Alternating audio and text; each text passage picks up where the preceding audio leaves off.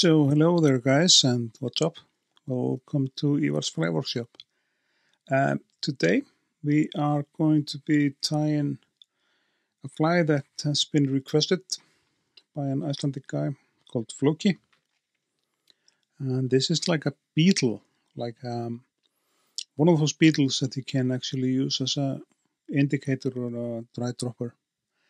And the one we are going to tie is going to be looking similar like those two, with like a red foam on the back for as an indicator for us to see the beetle better in the water. And yeah, here is another example of what you can actually do with the craft foam, playing with the craft foam. But those beetles are getting like more and more common here in Iceland to use when you're fishing, especially brown trout, and you're fishing it in running water. The hook we are using, that's an RX traditional nymph number 10. And we are using heavy thread for this one. A Semperfly 100 denier, black one, a nano silk one. And I prefer to use this this thicker thread for this, simply because like a thin thread is like often not strong enough to make put all the tension on the foam you need, and also that like a too thin thread can actually cut through the foam, and that's something that we do not want to happen. We are using like a red foam for this fly for the underbody, so it's gonna have like a underbody in separated like segments. But look at, we are measuring about the width of the hook edge. That's about the thickness of the foam you need. And this foam we are using, that's just like a craft store foam, a 2mm craft store foam. And we have to leave this space behind the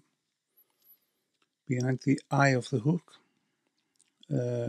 before we start to wrap everything and attach everything down. That's very important. And we have to, like we say, after the first couple of turns, when we are getting the foam securely down on the hook, you need to adjust it with your finger, definitely. And don't be shy on doing that. While we are creating the segments, we move the thread backwards, like behind the foam, and we take like 2 or 3 wraps to create like a body of the fly. You can let the foam turn upside down in this and let the belly, those segments face downwards, but I just do it like this, like I'm doing it simply because we don't want the hook gap to be trapped off, or we don't want that to be narrow in any mean necessary. So here we have the end of the fly, and you see how it looks from the below. That is what the fish is going to see when it's attacking the beetle from below. And technically, you could like add some glimmer or some stuff to it, but we are going to leave it like this. I'm just showing this beetles here with this on the back, for an example, this tinsel. We are not going to add that one here. You can use peacock herl for the body of this fly. It's like, it kind of varies and depends on what you like. This is a foam that I found in the local craft store in Reykjavik, and it has it's like a scattered with glimmer, like a black glimmer on the back. So it's really shiny, and it's I believe very effective. I haven't tried that exactly that beetle that we are tying right now, but I fished those beetles for a few years and with really good results, especially in running water.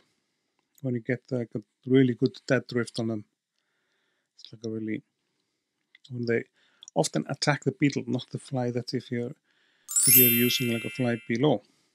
Yeah, remember to like, share, and subscribe to the channel. And when we attach this back of the beetle, like ready on the back, we are going to whip finish here, like a couple of knots maybe. And we are going to bring the thread forward simply to get like a thinner thread for the rest of the fly. I'm going to use like a 50-10 same type of thread except a thinner one.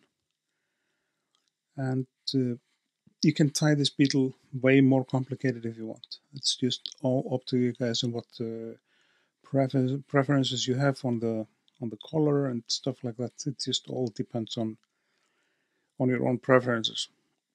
We bring the thread to the first segment of the fly, and then we fold the back of the foam that creates the back of our beetle. You can see how it looks. So you have those separated colors. You have this black and then red. It's like two different colors, and black and red actually goes very well with each other as a color. Just in general in fly tying, those two colors are often deadly together. So many patterns that we know of. We attach the foam down like this with a few tight wraps. Then we will make sure that we have this space in front of the head, right behind the head. This red foam that we are putting on there, that is just like it's like an indicator for us to see the beetle while it's floating. It makes it like in different lights and sunny and so stuff. It makes it easier for us to see the beetle. You could put like a white piece of a foam up there as well. Then you have black and white, so you can kind of have both. You could also place like a red one or like a yellow one, blend them together. It's like so many possible ways to do that. Now we cut the foam away from the front of it, and we are selecting those legs. I'm using red and black silicone skirt legs that I found online. And while we are working with those legs, I'm usually just putting them around. I'm gonna zoom out to show you. Just putting them around the thread like so, and then we wrap the thread in, and you can kind of tune in about where your legs will end up. And after just wrapping it once, you can adjust the legs. It's you can really bend the rules on that. You can adjust the legs as much as needed. And then we take those tighter wraps and you adjust the legs by. You can pull them so they stand out from each other. It also depends on your preferences. If you like the legs to stick up like this, like I'm doing, or if you have them like more down so they're laying in the water creating movement. It's just depends on who is tying the fly and what preferences you have actually. I will just attach and adjust the legs like this, and you can really see this color combination of the fly or the beetle. Here's a green one with a CDC wing, for an example, with a folded head. It's kind of all up to you how you make the beetle. This way I'm tying it in a rather simple way of tying a beetle. You could like skip the foam body and just stick with a peacock or even dubbing, but it's all up to you. Cutting the legs here I want to, like with the rear legs, keep the length of them like something like this, a little bit behind the body, and the front legs, on the legs on the front, pay attention to the piece of foam in the front. So from that foam, I want to have the legs like the length of this black foam. So circa about, I'll show you about here. So if you cut it right here, it's gonna be just fine. And we'll do the same thing with the other leg. And you can kind of measure it. It's about the length of the black foam. Then we are going to, trim the foam as needed to take the corners off it and stuff like that. So you can, tie it in hard. You have to reverse there a little bit. And you can always pull those legs, those silicone legs, just to get them in the place you want. This video is like requested by an Icelandic angler, and like I said, we use those beetles quite a bit here, especially in running water, and we use them as dry droppers, as like a strike indicator, and then you're fishing wets or even nymphs below. It all depends on what you want. We'll just do a whip finish right behind the hook eye, and it's like a couple of knots, and then the fly should be kind of good to go.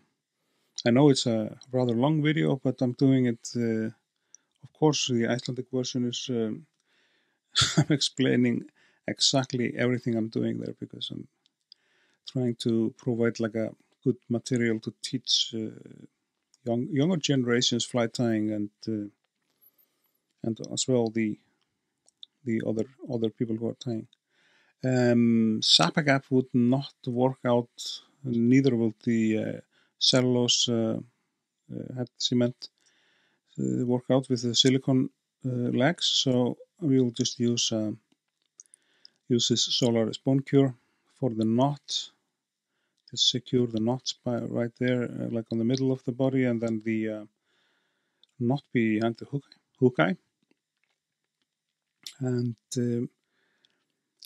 the foam and the silicone legs will just be just about fine with this material. It's not gonna eat in or like decompose the silicone like some of the other materials might do. And when you when you show up with the fly is ruined, in your box. It doesn't happen immediately, but it's gonna happen.